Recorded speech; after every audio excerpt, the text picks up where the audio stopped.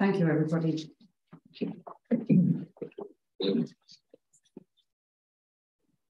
We start with our 15-minute public session. We've got 2 members of the public who are wishing to speak. So you have basically up to 7.5 minutes each. And we don't. So I've got Mr. Charlie Hedges. Would you like to speak first? Can't take too much of the time, but I think it's important that residents and people in the area come and make their feelings known. This is the first time I've ever been involved in the planning process, so pretty shocked. I've been part of the criminal justice community for all my life, and what I've seen just isn't good for I understand. So we live on the phase 2 development in the and when buying the property, saw people called in by the Secretary of State, their returns, so I took comfort in that, and was shocked to see that it was just ignored and brushed aside as an irrelevance, really, but people called in. When an elected member of Parliament just made that decision, and then officials just ignore it, just goes contrary to, I believe, the natural basis. I came to the previous meeting here, and also was at the recent meeting in Aylesbury with the planning application review. And again, I was quite shocked by what I saw there, the bullying of councillors by the officials, complete disregard for common sense views around things like traffic and all the other issues that need to be addressed with new developments, and nonsensical idea of cycle down the Moreton, which just doesn't seem to have any logical sense. I'm a cyclist in one of the places I never ride is in Buckingham. It's too nerve-wracking and scary with the narrow roads and the traffic, which is only going to make worse. So Martin made a proposal which I completely support, and I wanted to say that I support that, and whether there's anything anyone can do, but the process is in place. But I just feel that it's not a fair and reasonable process when the sort of things that Thomas made that Marcus brought forward in this and the way that the council officials were bullied to do what the officials wanted to happen, and I just couldn't believe that was happening in that time. So that's what I want to say. Thank you for the opportunity to say that. Thank you. And we've got yes. Thank you very much, Madam Chair. I'm Pat Hardcastle. I'm the Vice Chair of the Moreton Parish Council. I also chair the North Bucks Parishes Planning Consortium, mainly because no one else is willing to do it. I didn't want to see it fall away.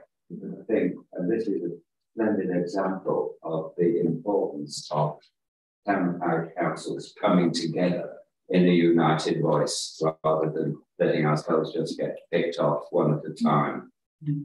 And I'll try and be brief. And I agree with all the points that were raised by Mark. And I could add that diversity was completely overlooked despite all the latest requirements that are nominally placed on developers. And traffic and flooding were just given, I've written down here, a head patting. It will all be all right, dear, don't worry. That was the attitude that came across. And it's complete rubbish. And this strategic science committee, and I watched the whole meeting and I watched other meetings as well. And in my view, it's very far from strategic. It doesn't operate in any differently from if they were looking at someone's conservatory. And the level of discussion is quite appalling. The officers' reports, you look at them, this one, I think that this was 100 pages long. And it's quite obvious that few, if any, of the councillors have taken the time to read it. And they're very verbose, most of it's cut and pasted. There's no abstraction, there's no analysis, and there's no justification in these reports. They just say, having 3 pages of cut and pasted material, this would constitute less than substantial harm or is acceptable. There's no way, there's no argument presented which councillors could even get into. And I think that this, I'm just appalled by it, as been said. It doesn't seem to me to be operating in the way that I expected a committee of that importance to operate. And the meeting was a little bit interesting. There was no real discussion by most members of anything of significance. There were a couple of people who brought up the point, we've been elected by residents and we need to be able to respond to their queries. But that just seemed to be made and then wander off into the ether. And I mean, looking at this report, looking at the reports that I've read for others, and of course, we've got 170 houses due at Moreton, which their impact will be very closely related, particularly on traffic, to anything building on the Moreton Road. And there's just nothing about it being raised. And there seems to be a complete, total lack of understanding of what constitutes sustainable development, which is supposed to be a thread that runs through the national planning policy framework. And the confusion between improving GDP and sustainable development, and they're quite different. And so if you read through many of the officers' reports, they come up with this point about there will be economic development from building the houses and from the people who live here, who will live in them. Well, that applies to anywhere in the country, exactly the same. You could go and build up in northwest Scotland and there would be economic development on that score. That's not sustainable development. And yet this time and again is allowed to go through and it's never been questioned. And so I think what really concerns me, I've spent more than 50 years working around the world on sustainable development around forests and landscapes. And what I see here is a complete travesty. The way in which communities here in the UK are given any credence and attention is far less than it would be under an aid project funded by the UK taxpayer. And that is surely nonsensical. It really is.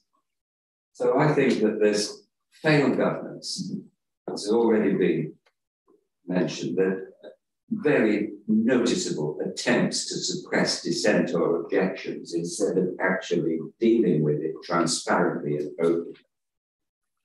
And I think that the Strategic Task Committee, given all the problems that were very clearly raised but then never discussed, they should have deferred it to a further meeting and required the planning people to bring back proper information on flooding, on traffic, instead of just ticking it and signing it off. And I just felt that it was a travesty. There were too many important things that were inadequately dealt with and were just completely ignored. And I do think, wearing both my hats, I think town and parish councils, we've got to stand united against this. It's a planning system which effectively is run by the developers. It isn't even run by the planning officers, let alone our elected councils. The people that run the planning system and affect the decisions are the developers. And that, to me, is unacceptable in a modern democracy in the UK. Thank you. Thank you very much. Thank you. Do any councillors want to ask anything at this point? This will come up on our agenda fairly early on. If you'd like to stay and hear our discussions about that, you're very welcome. You're very welcome to stay for the whole meeting if you'd like to as well. Thank you. So we'll now move to our agenda, formal agenda. Item 1 is apologies for absence. Thank you. And are there any declarations of interest at this stage? No, thank you. Just one abstain, I won't comment on the second application. Okay, thank you.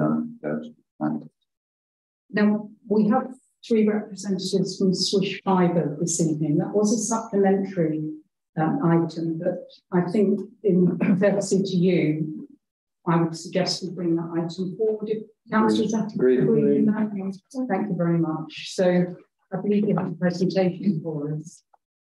Yes. If you'd like to introduce yourselves and then. First, my name is Alex Golden. I'm on the original floor plan of Swish Fibre. I attend a lot of these meetings.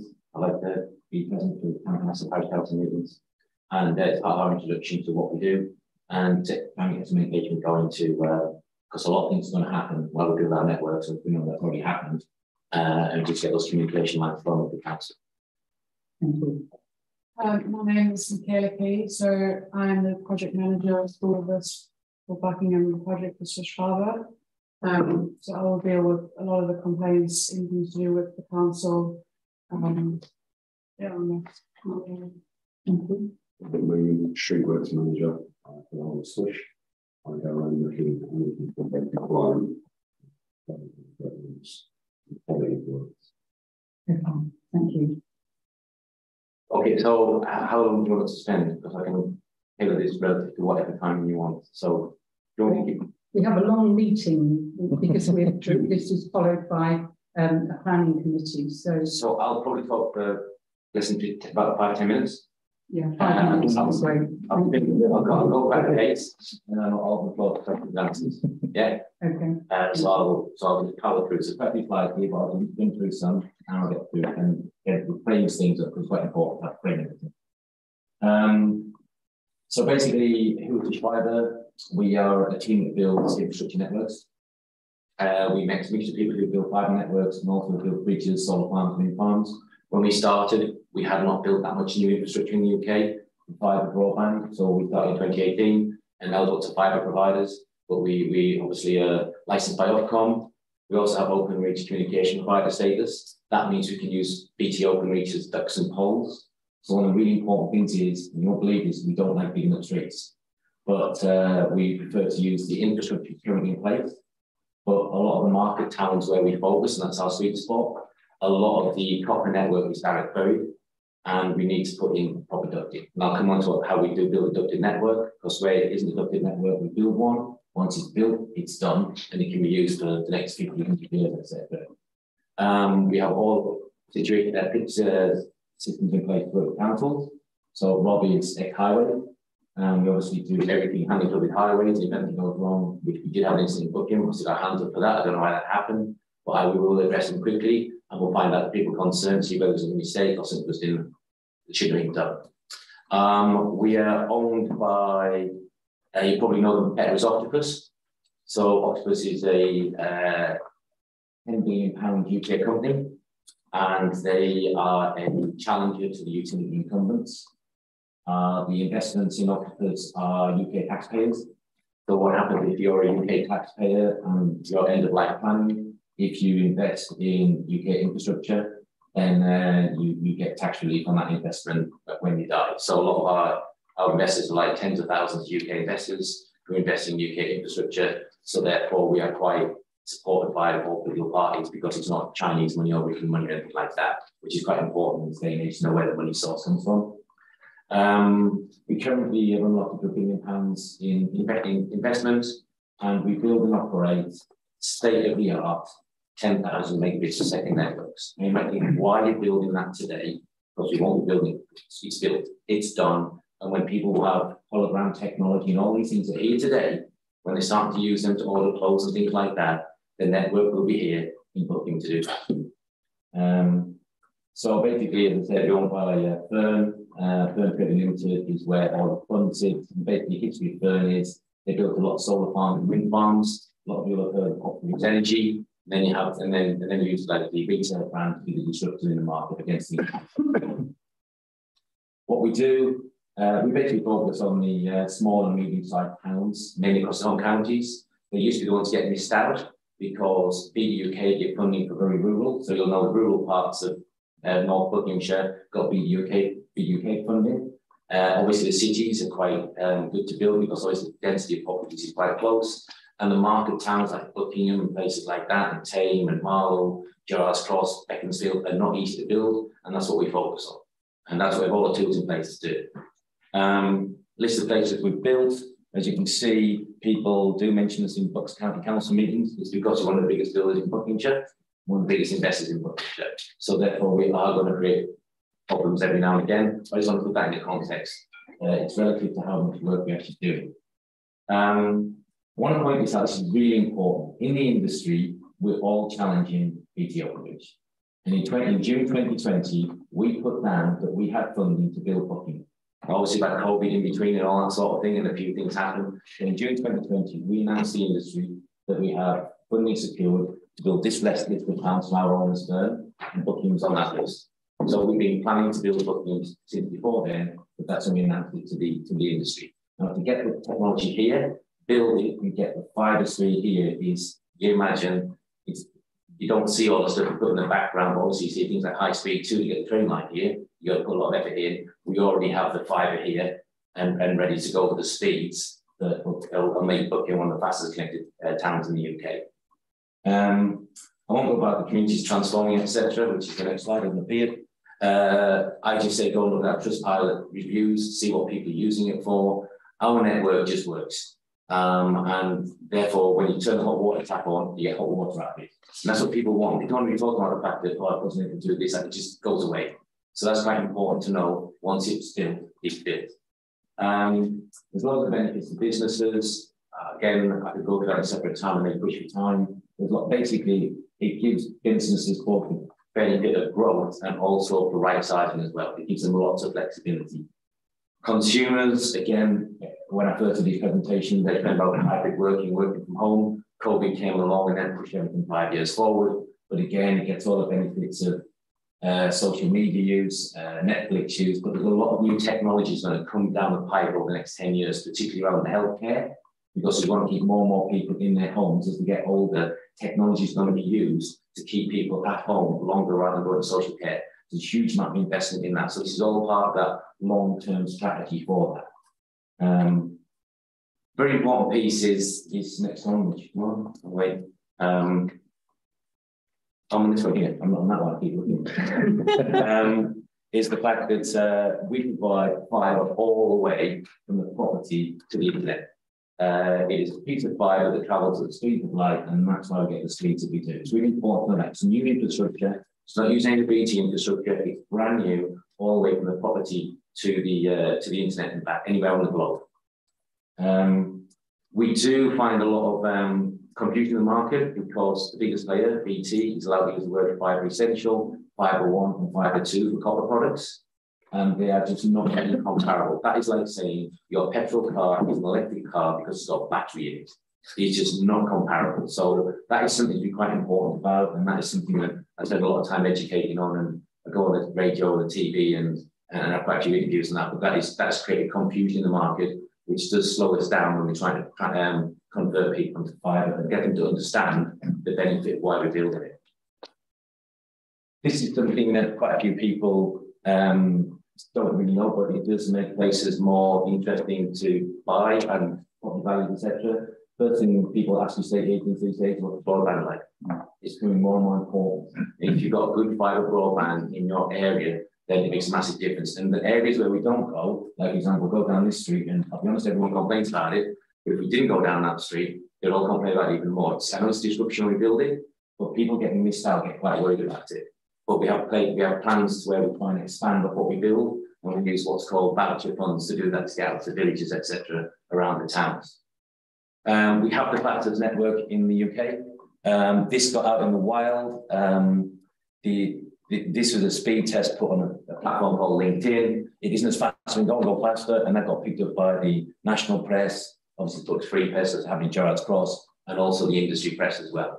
So we do have the fastest networks that are being speed tested to that. It's not important for you to know today, but it's important to know you have it for the future. This is the fastest we've gone with ever being recorded in the UK, which is over 9,500 megabits per second.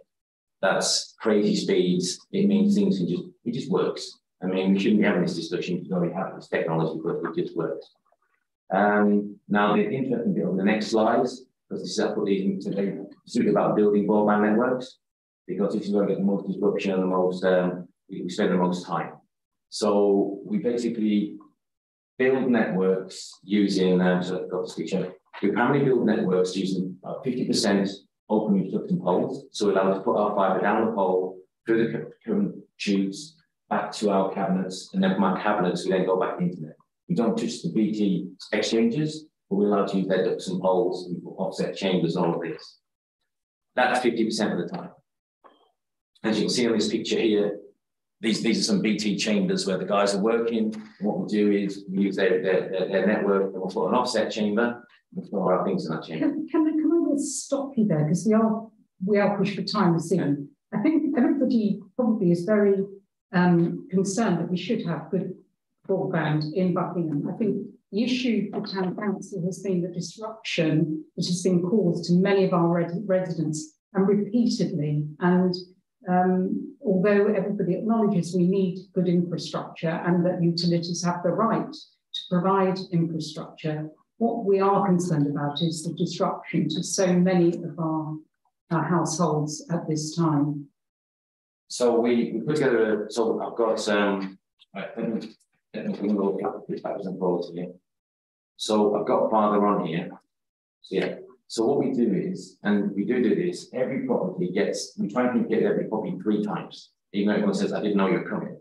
And then on the back of that, we keep the website updated with the information constantly. We're on our website today. So these are the streets in Buckingham. I mean, sorry, it's 2.5 pages, but this is where we have permits to build, and these are the dates that we've got those permits to build. And that is part of a major works programme that we sit down and work with the highways team of the council. Now, we do engage with a lot of the other town councils in Buckinghamshire where we make practical decisions. So, for example, we made a practical decision on a set of traffic lights or something like that, or a bad corner, or etc., etc. And that's why Michaela's here, because normally the project managers know the town clerks, and therefore we try and keep in contact about and know those places where the town knows got to be quite sensitive about. We do that. We haven't been able to talk to ourselves, don't know whether COVID or whatever's got in the way, but we've been trying to get a meeting for some time because we try and share this information. So this is online 24/7 for everyone to see where we're working. And then when anything gets raised into it, we can work on the back of that. Also, the crews on the ground, you must talk to them if you worry about anything. They are absolutely drilled into them that if any residents need something moved, access to their car or anything like that, people got to realise these aren't evil people. They'll help you. They'll move the barriers. They will help. And that's something that's really important. It's not like them and us. We've had to work in much more, well, with some tricky bits when we go to the town centre, but we do have to manage some tricky situations. And a lot of the time, we get through it by working actually with the town council or parish council. The county sometimes gets a little bit annoyed about that, but it's what we do. Sorry. We've got questions and answers. It's the next session. I've already got Councillor Stutchbury and Councillor Harvey wanting to speak, and Councillor White and Councillor Cole. And again, this is build updates page, and actually once I show people this, people then know where to go to. It just helps us. And sometimes the council on their website puts a link to this because everyone wants to know where you're building and when you're doing it. We only update it for 6 weeks, even though we know where we are going further than that, because our competitors like to know where we're going as well, because they can try and block it as well. The other thing is, I want to make this very important, is we build relative to the law. So we build that one under the Communications Act 2003, Section 109, Regulation 9. We have to build ducted networks at a certain depth, using a certain way. This does create a lot of spoil and disruption. We can't just put a little pipe in. We've got to build it as per the regulations. And so that is what we own by Octopus, £10 billion company. That's what we do. We follow the law, and all that spoil that you see on the various pictures, that has to go away. That can't go back in. We've got backfill with different materials. So we have to work around all of this. And for example, I know there will be disruption and there will be dirt and spoil, but that is only when we have to do civils, which in Buckingham, I think it's only about 40% of Buckingham civils, isn't it? To build a network. I know I've spoken for a bit, I've got a lot of bits to talk about, but I think that's probably a good point to stop it at the moment. Thank you very much. And So start with Councillor Stutchbury. Can I remind you we should stand in Interim Council? Thank you. Yeah, no, it's not you, it's just a tradition we have. Quickly come in. A couple of things really. Only this morning I had a phone call from a lady in Age Hill who had been trying to contact you.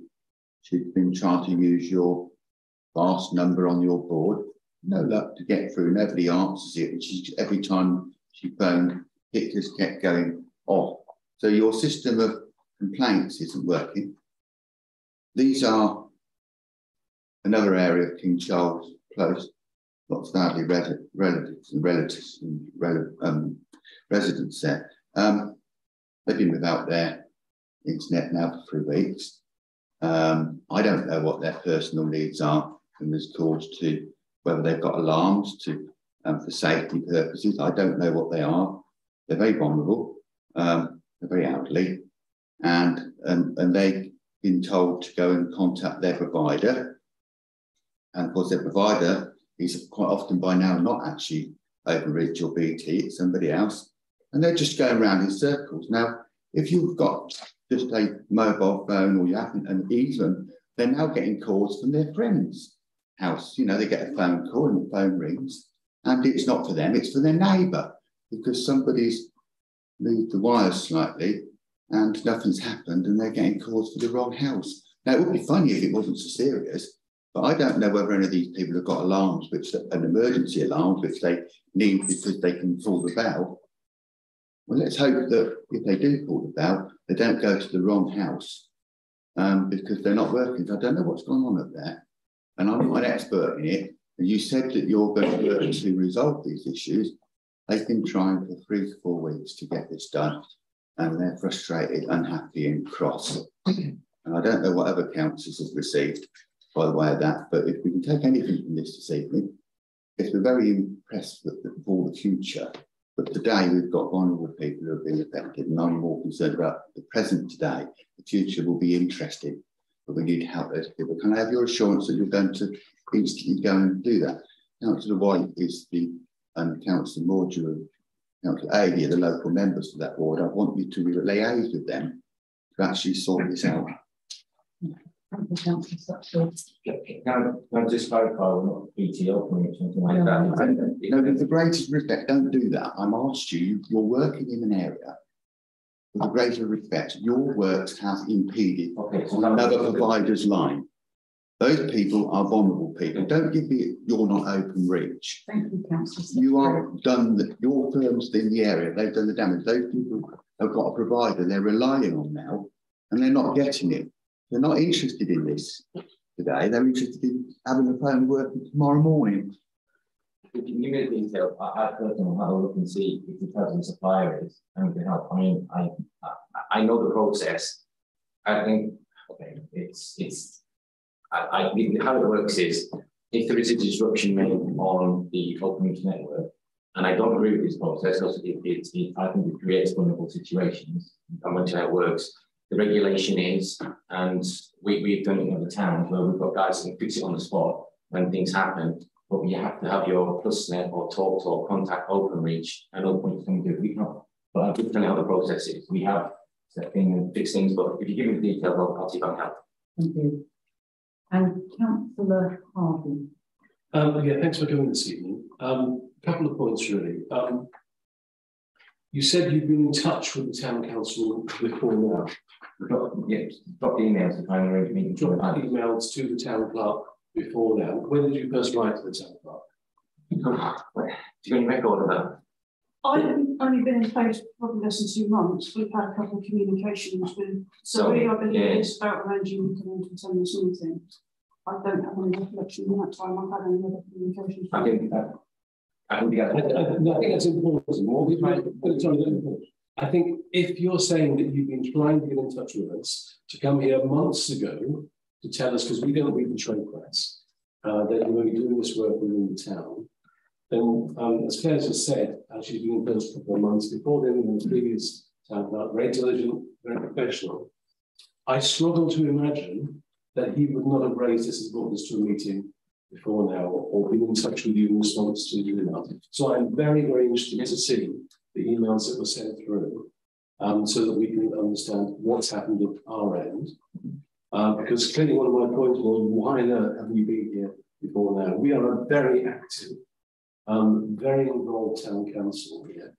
And it disappoints me that this is the first time we've had a meeting with you about all this disruption to the town. The other aspect that is, in a sense, not your problem, but it is that the town is also being dug up by Cllr at the same time as yours. And the one thing that people say over and over and over and over again, why can't they coordinate it? Why do they both have to dig things up separately at different times and even dig up the same holes all over again? That's the thing that ultimately frustrates the heck out of people, because they cannot understand. Because if you told us, and Cllr told us, that you're both going to dig up the town, we'd have been saying to you, can you coordinate? Can you please put in the same tubes, whatever, into the same streets so that you're not digging up the same streets at the same time or even a few weeks later? That's the thing that has rankled and upset people the most. And I know it's so because I've seen the comments on social media. That's the issue that you as a provider have got to solve. You've probably lost your chance in Buckingham to do that now. But please, on that list of 31 towns, whatever other towns will come, please can you coordinate with other providers who will also love to dig up the roads to say, let's get together and make this easier for the punter, because it's not easy. Thank you, Councillor Harvey. Do you want me to, there's something you might need to be aware of as a council, which is there may be another provider that's not building networks according to the law. We're happy to work with those providers, but they have to be working within the law. That's all I'll say. Thank you. Councillor Wright. Thank you, yes. I've had the benefit of having a brief meeting a few weeks ago with Swish with my Buckingham Council hat on, raising some concerns about some of the issues that John, you've just raised about coordination and issues of having two broadband suppliers in Buckingham. We're surprisingly fortunate position where two privately funded organisations want to invest heavily in Buckingham for our private broadband options. So we have three options very soon. However, as everyone's well aware, and our residents have made very clear on direct letters and social media and everything else, the disruption is very unfortunate, and it's causing local councillors, both councils, and our staff a lot of extra time and resource to deal with this. And I suppose the big plea is that we understand your individual private companies, but you also have a responsibility to the community you're working in to work together. Just as we'd expect BT or Openreach to talk to the gas company they're working on the same street at the same week, we would expect you and Cllr to also speak to each other to make sure that your coordination works, that you're not tripping over each other.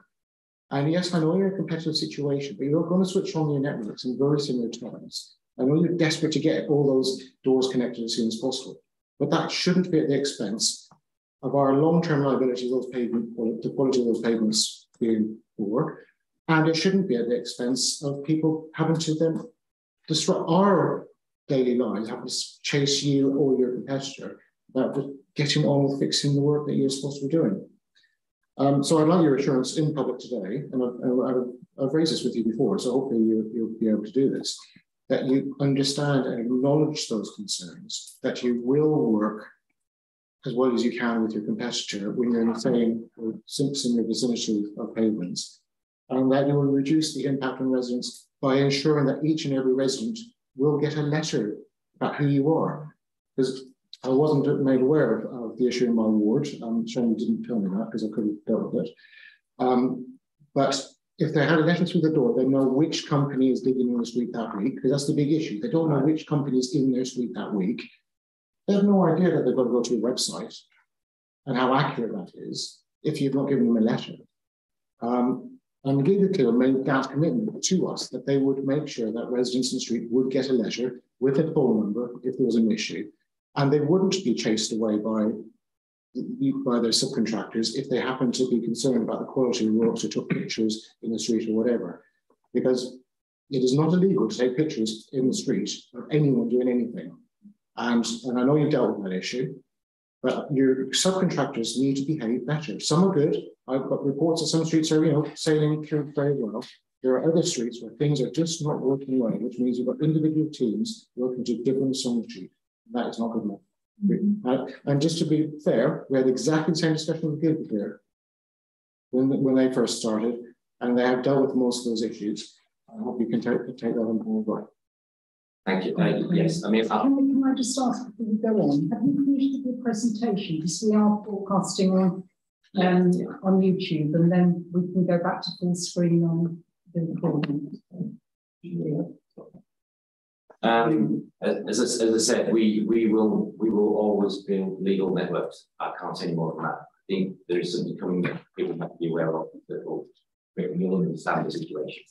And I can't say any more than that right now. But there's a set of rules under that act on how you build a network in a town to build it properly, and we will follow those. Regarding contractors, Michaela's here, and that's why I like to get her engaged with yourselves, because if the phone number doesn't work, which I'll be straight up with that, because that's quite a worrying thought. I need to check that board out, which I don't know where that counter is, but that's really important to me. That's very, very important, because it's important to get hold of really quickly. And secondly, also keeping a note of where the issue is with the people who've lost their copper line connections. We can see we can try to help with that.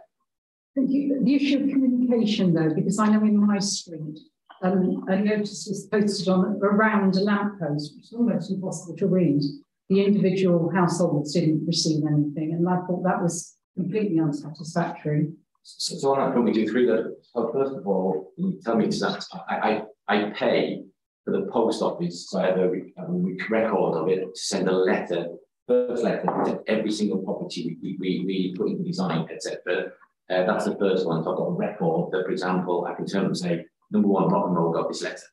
And then Michael's team, who are building here, they should have leaflets in their vans.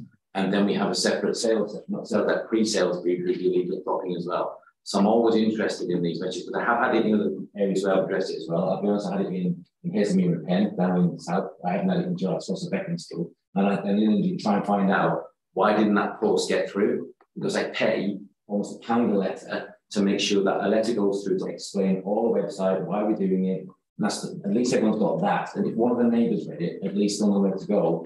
And then we have to do the two pieces as well. So I'm very aware now that I've got to check on that, because I assume, rightly or wrongly, that some of these letters get delivered. And if they don't, I may find out when I talk to people. So I will check on that. And you might get another one again, sorry, in a week's time, showing the generic ones to start. We said this is all websites. It also points out where one network is for gas and electric and everyone else. And that's sort of like our anchor letter, so people know where to go on the website. And then we should have, within 24 hours, 48 hours, a letter drop from Michael's guy. But you can check on that as well, can't you? Thank you. Councillor Cole. Thank you, Mayor. Communication is your very worst performance you do. My name is Mark Cole. It was me who raised the problem about Sunday working, which you addressed. Thank you very much for doing it so quickly. But the damage is already done. We've had Cllr already for nearly 2 months on Page Hill. I'm a ward member for Page Hill. My own street, Cllr kept us in touch all the time. We had advance letters, they've had meetings, even this morning from Cllr. This is about a meeting here in the community centre next week. Come and see how it's all going. They're keeping us in touch throughout. Had absolutely nothing at all from Swish at any time. We've never had a letter from the door, apart from the email you kindly sent me. And I know that neighbours who are affected, you sent a letter of apology to, and the gift of a box of chocolates, which they did appreciate. But it's not enough. You know, we've had nearly 4 months of work up there. Cllr to start with, followed by you. I'm in a small close of 8 houses. Cllr were there for 7 days. You came in a week later for another 5 days. Can you imagine? And the noise has been non-stop. It's not just at weekends. A lot of us work from home. Half the time we can't because of the drills going and the cutters and everything. That's been the disruption part of it. And if you just told people about it in advance, we'd have more understanding. That's where you've really fallen down as a communications company.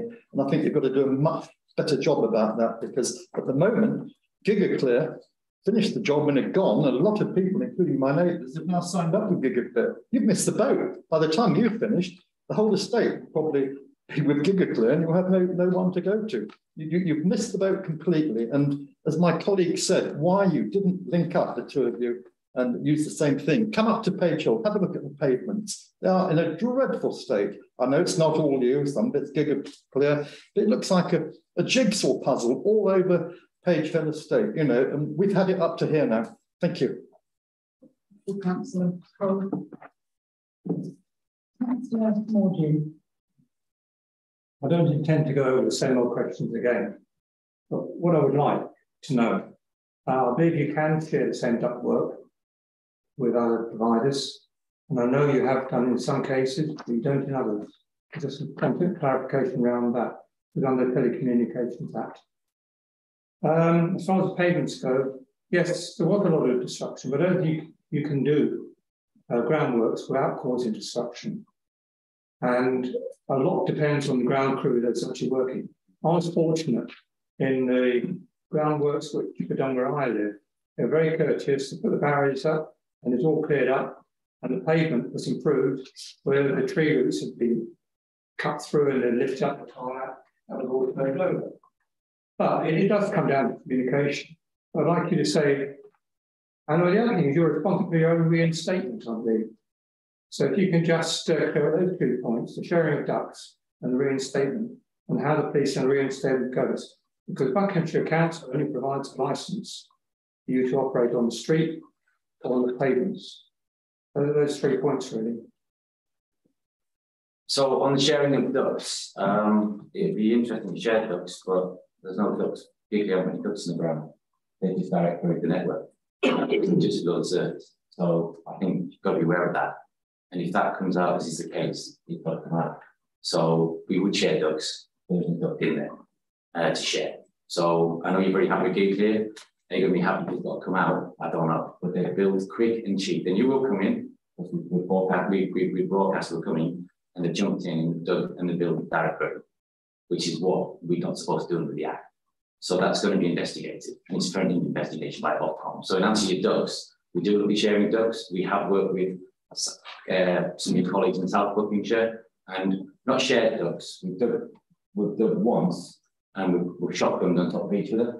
So one's underneath the other, so you only do one. So we haven't shared ducts. We put 2 ducts in there, for example, a shotgun above each other. So the answer to that is we do try and do that because it makes sense, but we haven't done it with in any of the areas where we've had to with that company, and we'll try. And there's four the counties where that's happening. So the question was, sorry, the second one? Reinstatement. Do you want to mention your second one? Yes, so I'm the nurse one.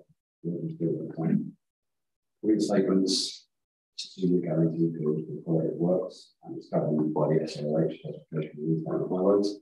And that is inspected by the local authorities to check on our compliance. We do it ourselves for our inspections, but they also do their inspections to check on quality. Whether it's a debt, everything will be put back in plan as it should be in those requirements, and then we're able to do so. I did it for nearly 10 years. It is very important to that quality. If it's going to fail, it's going to fail in the first couple of years. And on some occasions it does, but then we're held accountable for that. Responsibility is on us. After that period, it goes back to the general public and obviously the county council to take on. But as I say, that 2-year period, very, very important. What Alison was mentioning there was train sharing, which we can do, but we do need to do that. Thank you very much. Just one point. Having listened to what you said, that maybe the other competitor has not followed the process, I despair for the future, because they're going to then dig it all up and try and comply with the law. So we're going to have another dig up in your areas. Thank you. I just remember I've warned you about that today, so I can't do any more than that. You clearly heard the frustration that we're expressing, but because members of our community are expressing those, quite serious concerns about the disruption that's been caused, not just by yourselves, but also by one after the other, and possibly another provider in the future as well. And I'm concerned about we have declared a climate emergency here as well. And the use of resources seems to be very poor as well. With finite resources in our world, and we've got to make sure we're using those resources properly.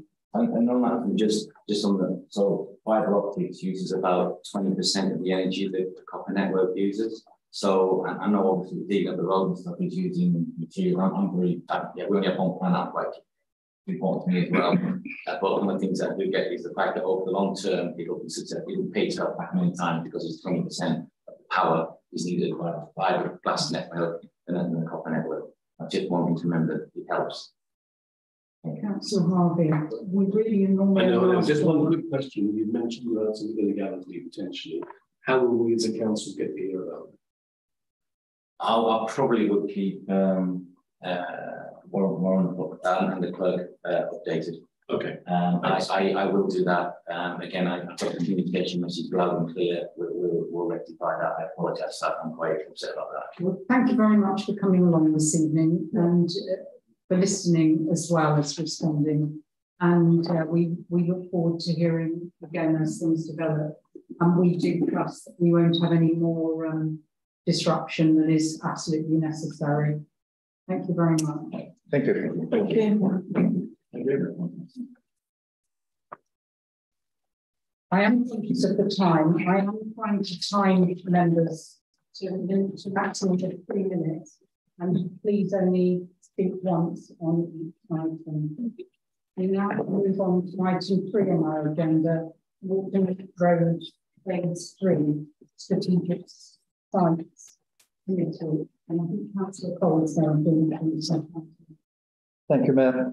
Yes, it's been distributed to everyone, the report on the strategic sites down at Aylesbury on the 1st of September. And you've heard from guest speakers tonight, Charlie Hedges, Pat Hardcastle. We were not happy with the way the meeting was run. We're not happy with the outcome. So much of what we in Buckingham have been working hard to make as our policies was totally ignored. Some of it was ridden over. I don't propose to go for the Strategic Sites Committee apart from thank Councillor Statutory for his input.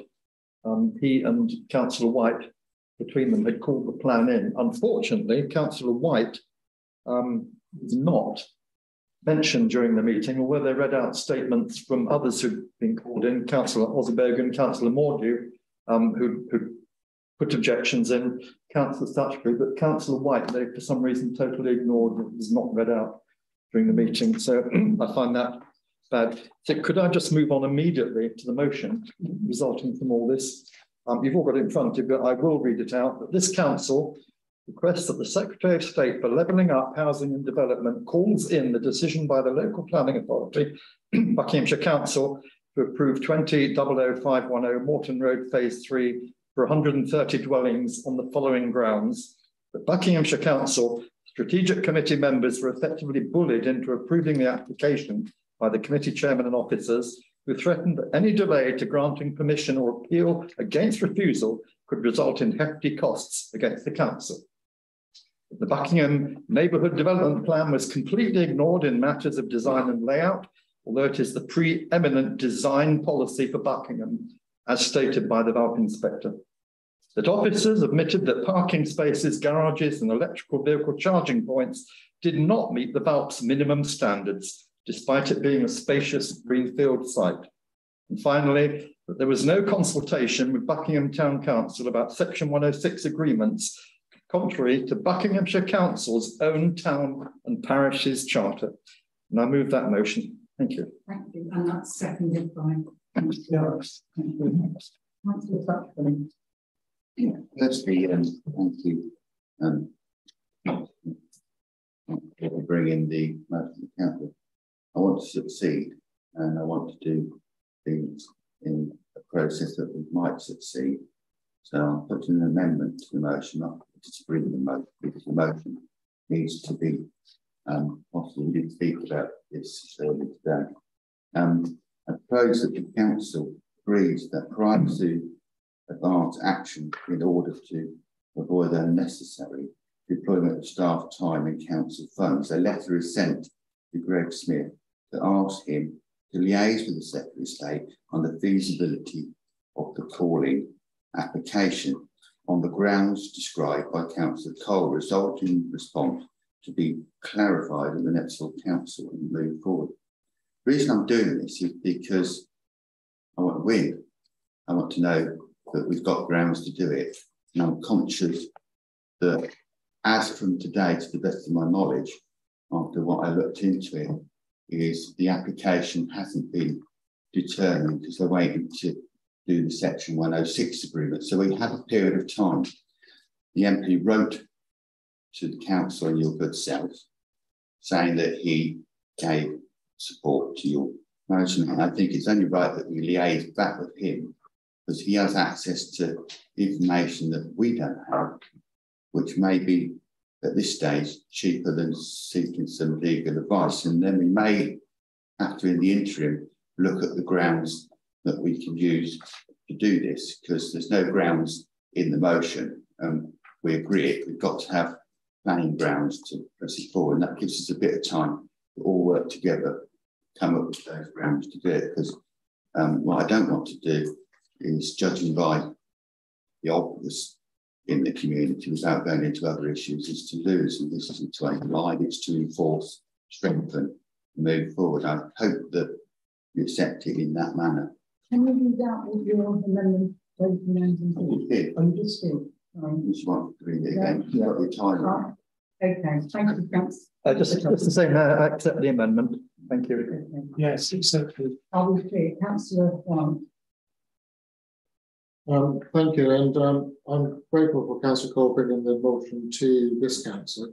I'm quite concerned that some of the issues have been raised both by the members of the public and my colleagues about this application. There are a couple of things missing from the motion, so I don't want to muddy the motion, but I think there is something else this council could do in addition to this motion, which is actually to put a formal complaint into the council itself, because I think there are a couple of issues that are sort of inferred by this. One is it went to Strategic Sites Committee. For me, I think that's an interesting debate because it's a small, in terms of strategic sites, it's a small site. It doesn't fall into the standard terms of strategic sites that you should look at. So the whole point of Buckingham Council was to have local planning committees to deal with local planning matters. So the planning decisions were made locally. Now we all know this is contentious, but it was in the ballot. It was going to happen. But the importance of this being brought to committee was that it could get the scrutiny and the attention to detail to make sure that Section 106 design and all the other bits that we were concerned about could be addressed properly and thoroughly. But of course, being a strategic committee, and with the type of report that we saw, it didn't get that level of scrutiny at all. And that's really disappointing. Secondly, because it was strategic sites, I was completely unaware it was going to be that week, that meeting, which is why I couldn't attend. It was bank holiday week. I was away on holiday that week. I only got notice of the meeting the Thursday before the bank holiday. Which meant I had no chance to do anything about that. I'm particularly concerned here that my robust comments made during the planning process were glossed over. And thirdly, just to make the point that Section 106 has been a long-going issue. I thought I had fixed the process when I was the cabinet planning a couple of years ago. Clearly, they've fallen back into bad habits, which is really disappointing. But also, as local ward councillor, I was not involved with Section 106. So don't take it personally that it's town council that's being dismissed, but it is the Buckingham Council ward members. But I support the motion, and perhaps the council might consider some additional remedies. If it helps, Madam Mayor, I'm very happy. and Councillor Sebastian, points on board with the amendment. Councillor Harvey was hand up first. I kind of say I support what all one just said. I think, and I hear as well its frustration with the process. Councillors here will well know that my view has been ever since the constitutional change, if not before, that Buckinghamshire Council has allowed itself to become an officer-led planning authority not a member member, because the way in which the Constitution is rewritten, to councillors around the table disagree with my view, but I think all the events since are proving it to be correct. And it disappoints me and disturbs me that that is the case.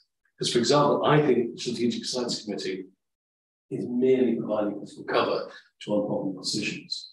Councillor White is absolutely right. This should have gone from the local planning committee, but officers know that if it did, it would have received the scrutiny that it otherwise didn't get, because the members on that committee live miles and miles away.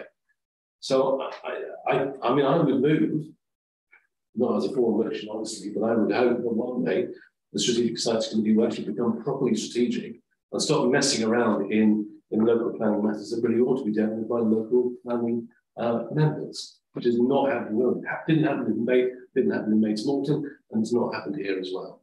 And I think that's an appalling statement. So, and I just think, and frankly, I think the officers are living in La La Land. The notion they're building some quite expensive third lane at the bottom end of the A422 is certainly going to magically persuade people to drive around the bypass rather than the middle of town. It's living in La La Land. Equally, the notion of painting another arrow on the road by the old jail to sort that roundabout out is also equally living in La La Land as well. So, for all those reasons, of course, I support this motion, and I agree entirely with Councillor Stutchery's amendment. And I would support an amendment going out of what Councillor White has just said as well. I think it will be important to raise this concern with how this matter was dealt with, because clearly it's not a good process at all. And we need to try and keep on trying to press Buckinghamshire Council to just be, you know what, a little bit more democratic about these sort of matters. Thank you. I'm going to call the people who haven't yet spoken first. Councillor Morgie, then Councillor Anderson. Okay. I cannot accept any motion with the word bullying in, because bullying is a clear definition, and it's a repetitive version and force of people, and that's by the Anti-Bullying Alliance. There's a definition in there what bullying is. So I do agree with writing to Secretary of State, because he was the one that refused the permission in the first place. When the unitary was set up, there was going to be two strategic priorities, one for North, one for South, and that was dropped, and they had one. And I think it just proves it. There is a strategic, same as for the local authority planning, there should be at least two. You cannot expect people, any more than I would, cast judgment on what is going on in Great Missenden or Amersham. I haven't got the detailed knowledge. Why should they make comment what's happening in Buckingham? It's totally irrelevant. And strategic is something which is by definition, I think it should. You don't have two strategic authorities. It should come to the local planning authority. And what he said about officer-led, officers have to go and work on a very narrow band, which is governed by the National Policy Plan framework and what is legally possible and what is legally not possible. Now, a developer, unfortunately, has the comeuppance and the ability to do what he likes, because it's on the pressure is on the parish council, town council, planning committee, find reasons to oppose it. It's not on the developer to prove that planning is needed, and that's where it starts going wrong.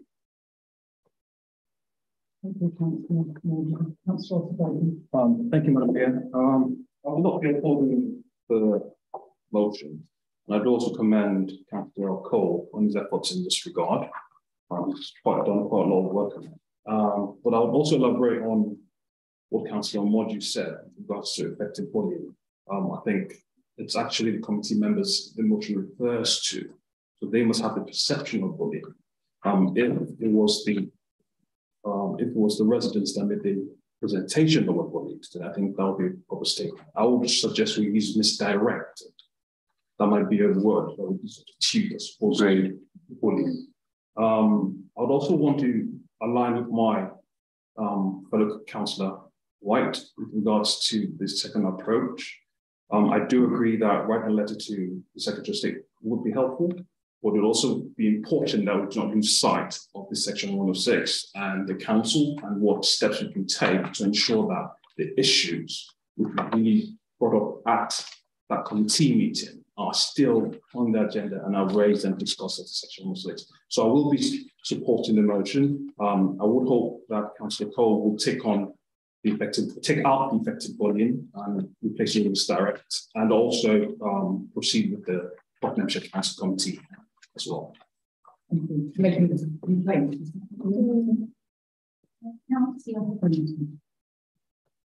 Yes, I will be supporting the motion. I've been hearing words like travesty and undemocratic, and that's exactly how I feel about it. And I'm also minded of the fact that it takes a long, long time to build trust in something, and it can be lost in a moment, and it will take a long, long time to gain that trust back. And that's actually how I'm feeling about my Shire Council at the moment. I don't really feel like I'm trusting them, and it feels very uncomfortable. And I really would like to get that trust back. This process just doesn't work properly. Thank you very much. I think there just seems to be a fair amount of consensus around the table. There's issue about terminology, the use of the term bullying, and we have had a constructive suggestion about an alternative word. But would the proposer, the seconder, and the proposer of the amendment agree with them? I just think that I think to take on what Councillor White suggested within the amendment, so that if Councillor Cole's happy to include those in the amendment, I will make one comment, Councillor White. I was in Denmark, and I only found out the meeting because I asked the week before, and I took my lucky enough to have an internet in Denmark, and I found out that the meeting I was asked whether I was still going to attend, even though you and I were calling. So there was something really quite wrong. But I do think Howard's right that we must take out the word bullying, because we can't speak for somebody else on that legal. And I think you used a form of words, misdirect, and I think that's the right word. And I think we can hopefully see where we get. On that basis, I think it's worth taking out, but just to respond to Councillor Morgan's comment, the Buckinghamshire Code of Conduct refers to the ACAS definition of bullying. Bullying might be a regular pattern of behaviour or a one-off incident. That's in the Buckinghamshire Code of Conduct. So bullying can be a one-off incident, not just a pattern of behaviour over a number of times. So I'm quoting the Code of Conduct of Buckinghamshire. Thank you. And do you want to just Not quote, the Anti-Bullying Alliance, the national body, says bullying is the repetitive, intentional hurting of one person or group by another person or group. The relationship involves an imbalance of power. It can happen face to face or online. You know, if you will leave the word bullying in, you're open to problems as a council. I think that's my advice. I will not vote for it.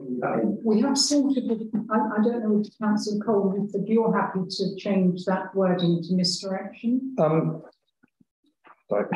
You, Stacey. Yeah, I would, Mayor, but I thought long and hard about this. This is why I said effectively bullied. Yeah. I didn't say directly bullied. I said effectively bullied. That was very precisely chosen. Thank you. Councillor Stephen. I was going to suggest that we move to a vote. Thank you. We've got an amendment to vote on first. So those in favour of the amendment, please show. And which amendment is this? Yes. This is the Robbins amendment. Has been accepted. Has been voted for. If it's been accepted, we don't need to vote. Yes, we do. Don't worry, John. And then, so can we vote on the proposal or the motion as amended? But Are we leaving effectively bullied in? Right. Can I just correct that? So the Interim Full piece is the first amendment, if we voted on. I believe Councillor White wanted to add an additional That amendment. would agree with it. You're happy to agree with it. That was accepted. And then the third potential change is the one we're talking about now. Change bullying to change that to misdirection. Or you want. I'd have to speak against misdirection because that would suggest that the officers sorry, I can't get up. That would suggest that if they're misdirected, it means there wouldn't be any fines or costs. So that's the wrong word, I'm afraid. Okay. Can you just point to the call, Councillor Stuttery? Councillor Daly. I'd support the terminology effective bullying staying in there. It explains quite succinctly why that was effective bullying following that phrase, and to use the term misdirection would seem to not put across the feeling that was going on within the participants of the meeting. Thank you. Just at the moment we agreed the amendment. The amendment clearly states at that point, which is quite simple, we're going to seek some information. What we can do with the question of effective bullying, we've affected the tenure of the motion. We haven't accepted that word. So what we're basically doing is going to get some information. When it comes back to council, we can then discuss the wording of it at that point, in which case the town clerk can come back with the advice to us at that point, which respects Councillor Davis' point. I would agree with that. At that point, we come back to discuss it then, rather than try to do a legalistic argument about it at this point. The town clerks, our legal officers, will give us the right advice. Thank you, Councillor Stuttery. Councillor, we have been asked to move to a vote. I was just going to say that saying there was effective bullying, it says how we are saying what somebody was giving.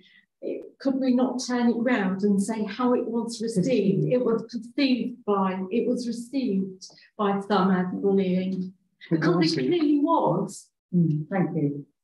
Can we now vote on the motion as amended, including Councillor Sutchbury's and Councillor White's suggestions? Yeah. Those in favour of the motion, please show.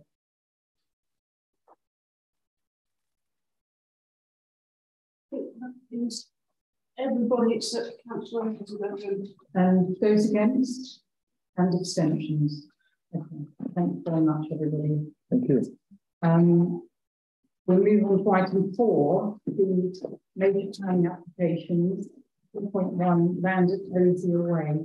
Thank you very much. Thank you. Thank you to members of the public who attended. And Councillor Cole, I think, is again going to thank you. Probably heard enough from me tonight, but it ain't over yet. What we've got before us tonight, because it's 130 houses, it's a major application that comes to council's rather than planning later tonight. This is Rosy Way Phase 1, and this is the reserved matters application. This is our final chance now to have our say on it. It's noted that although the entire Phase 1 is in the parish of Orcutt and Nemborough, it is nevertheless within the Buckingham Neighbourhood Development Plan area, so the BNDP policies still carry weight. We also note the discharge of design code conditions has not yet been approved. We opposed this at our August Planning Committee meeting, so this is somewhat jumping the gun. In the reserved matters, there's no acknowledgement whatsoever of the Buckingham Vision design statement for dwelling design. Garage blocks look like something from horse racing stables at Newbury or Newmarket with no Buckingham vernacular. There's no chimneys. There's block paving on tertiary and private roads, which is against BNDP policy. And there should be no shared street surfaces. The developer, to the credit, is meeting our HP5 35% affordable housing, which is higher than the BALP's minimum 25%. But on a development of 420 dwellings, this should be 147 affordable houses, not the 145 they're showing. The affordable housing is not tenure blind, it's in clusters and none has a garage, so it's quite obvious what they are. While parking spaces do meet VALT regulations, unlike Moreton Road Phase III, tandem parking should not be encouraged. That's where you have cars back to front in parking spaces. There should be electric vehicle charging points for all dwellings, and this is something that's just come up in the last couple of months, as per Part S Schedule 1 of Building Regulations 2010, which enforce these for all new dwellings, flats, houses, maisonettes started after the 15th of June 2020. That is now law. Every single dwelling has to have a charging point. Buckinghamshire Recycling and Waste says the weight strategy is unacceptable, particularly regarding bin collection distances. And the lead local flood agency wants more information on surface water drainage sites before it can approve this application. No ecology report has been provided. And Thames Valley Police require an amended crime prevention strategy, noting, for instance, there'll be walls against trees, which can be climbed up and over. Finally, Anglian Water's response: having reviewed the development, there's no connection to the Anglian water sewers. We therefore have no comment. That raises a host of questions about where and how sewerage, wastewater, and water supplies are going to be accommodated. And for all the above, I propose that we oppose Osier Way Phase 1 reserve matters. Thank you. I'm happy to second that.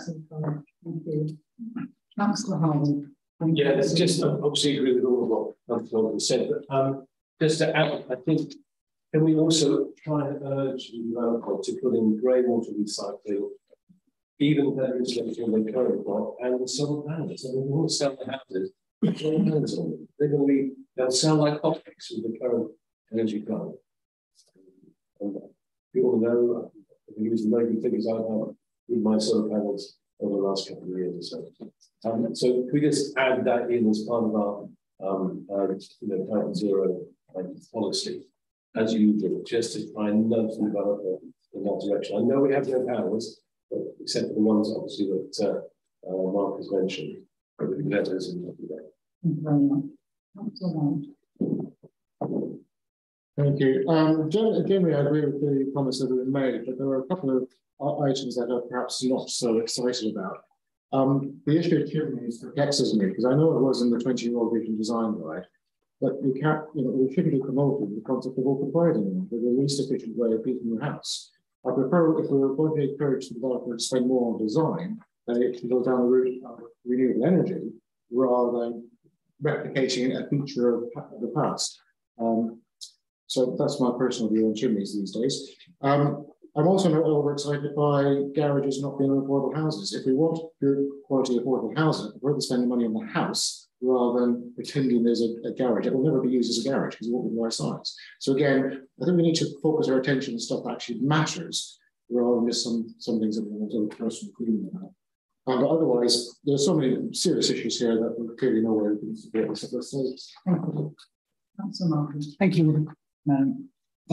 Chimneys, they're just decorative.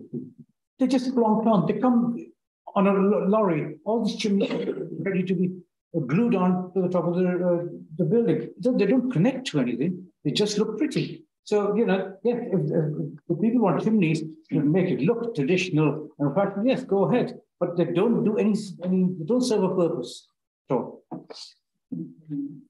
Are we ready to vote on this, whether we go with Councillor Cole's suggestion and oppose this at this point? Those in favour, please show. Yeah,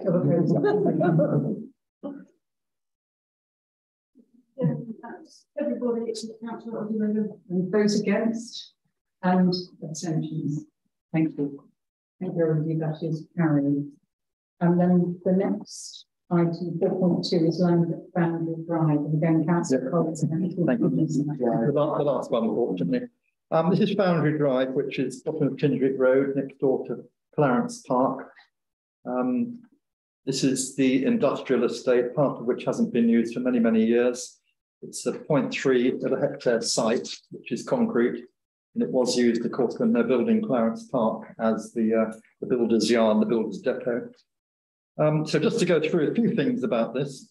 Buckingham Neighbourhood Plan Policy HP5 requires 35% affordable homes on developments which have triggered VALT Policy H1 on sites of 3 hectares or more than 11 dwellings. And this is above both of those. So therefore, although the developer is only proposing 25% affordable houses, we can insist on 35%.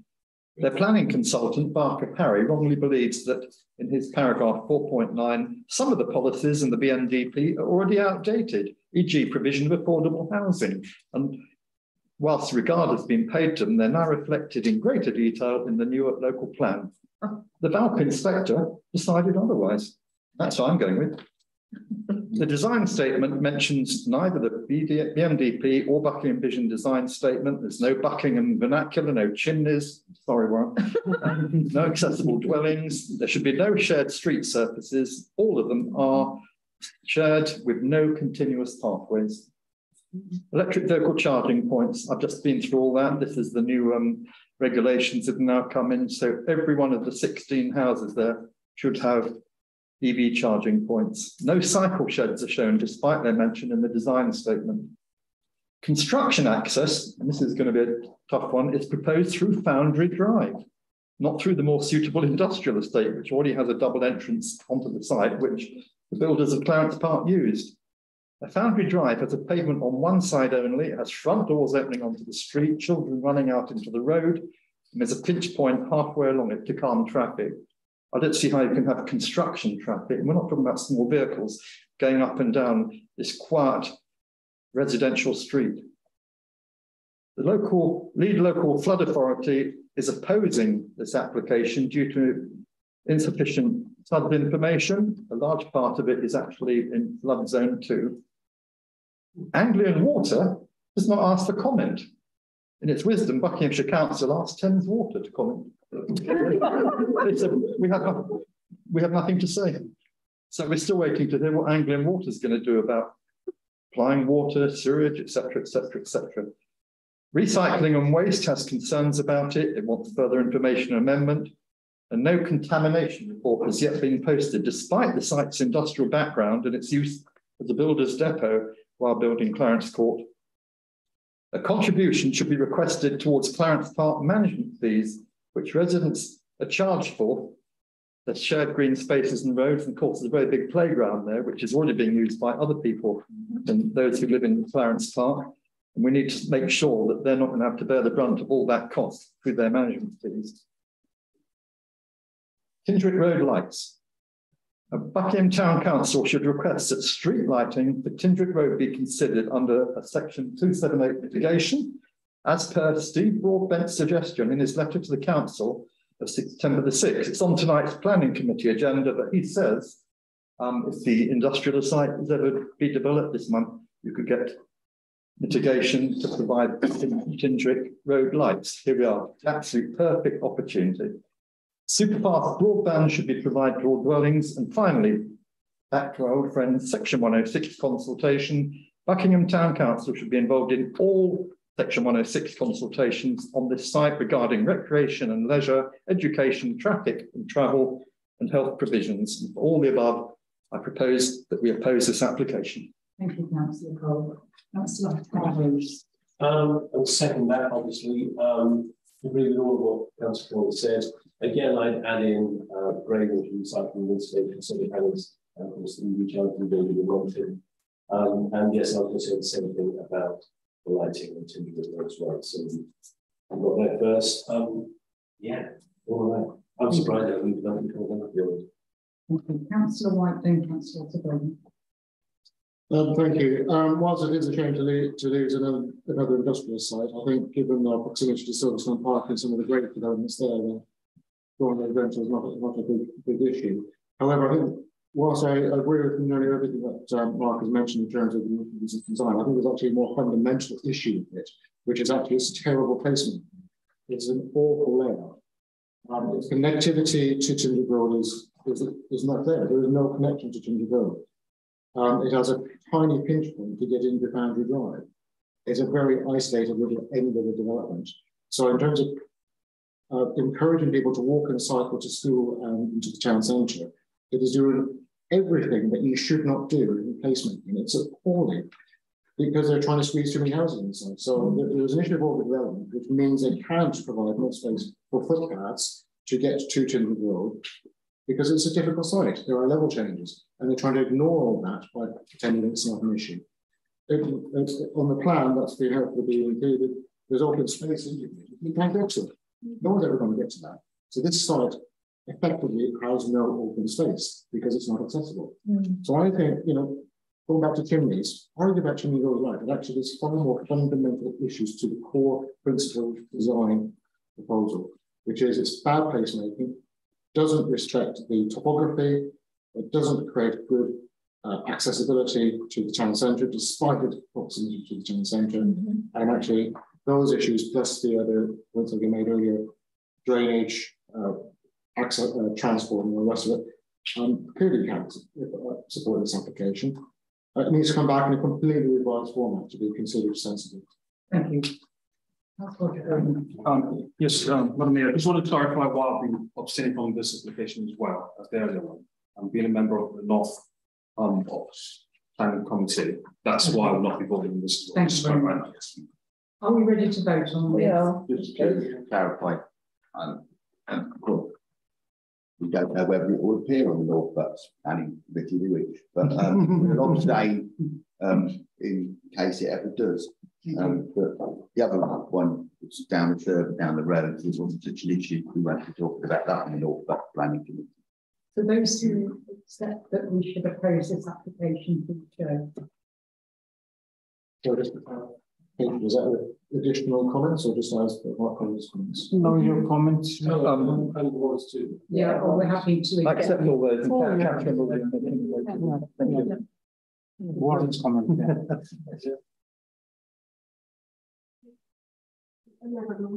Thank you. Those against and abstentions. Thank you. Thank you very much. Everyone. Item 5 is chair's announcements, and I would just like to take this opportunity this evening to thank everybody, councillors and council staff, who, in their response to the death of our Queen, their work has been outstanding, and they've done such a good job. And my special thanks to Councillor Schaefer for stepping in my absence as well. And everybody, I think we've marked the death of our Queen in a very appropriate way as Buckingham Council. Thanks to everybody who's enabled that. Councillor Schaefer. Sorry, I just wanted to add my thanks to the council staff. You have been absolutely fantastic, worked really hard, everybody, and being thrown into this, I felt extremely well supported. That's good to hear. Thank you.